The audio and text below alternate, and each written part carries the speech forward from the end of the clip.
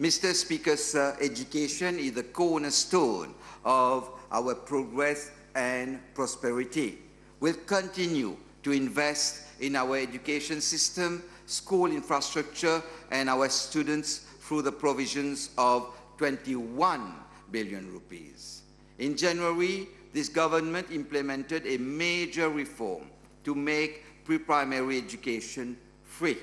This is in complement to the free tertiary education implemented in 2019. Our children today enjoy free education from pre-primary to tertiary. We are enabling some 36,000 children to have free access to education through the free pre-primary education scheme. We'll continue to support special education needs students to benefit from equal opportunities. As announced last year, we have reviewed the grant in aid formula for assistance to SEN schools. We are therefore increasing the provision by 10% to 330 million rupees.